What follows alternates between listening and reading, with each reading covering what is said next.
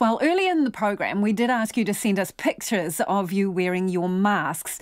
Now, you've told us you've been making them out of all sorts of things, from socks to the sleeves of old dresses. So stand by, here are some of them.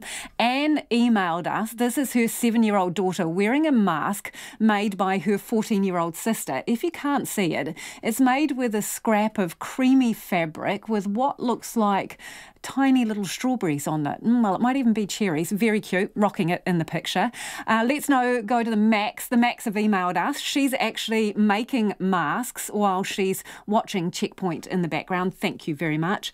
And it's a black and white, well, they say it's a tartan number, but I reckon it's more gingham, isn't it? Looks good with the red glasses. And here's Roger and his wife doing a shared selfie. They're wearing cool masks. Roger has a black one with coloured musical notes, and his wife has a white and burgundy floral one. Great picture. And here's Pete. Pete's wearing a black and white pirate mask. Pete wears glasses and says his mask comes equipped with an anti-fog tissue. Wow, that's high tech, isn't it?